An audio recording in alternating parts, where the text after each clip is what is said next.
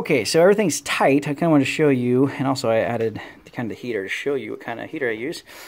But again, I use the channel locks, my blue channel locks, for there to tighten. That's where I did all the tightening on this side.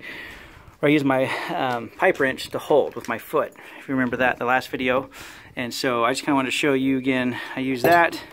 Again, it hooked on to these, I guess if you lack of a better term, like a little lip or teeth right here on there.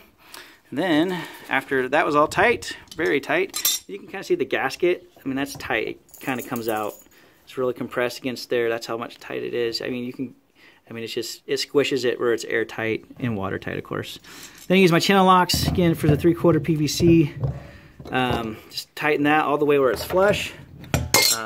Yeah, it's all the way to the flush. And then I like to use my crescent wrench. Of course, you got the notches here to make it tight. So I tighten that all the way here with those little grooves. So I use Teflon tape again for all of that. I like to use Teflon, I think like most people do, to make it very, very watertight.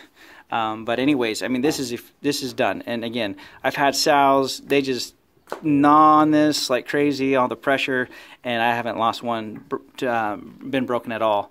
If anything I do ever have to replace is going to be this. But every year and a half, you probably should just replace this part.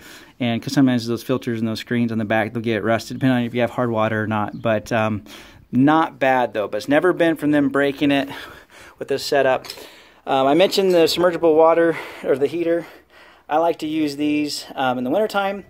And it keeps this, you know, I don't know, depending on how cold it gets, sometimes with the wind here, we can be 10 below. That's not really cold. I understand it's way colder other places, but this seems to help, keeps it unthawed. I have had these freeze up when we've had crazy winds in the wintertime with a bunch of snow.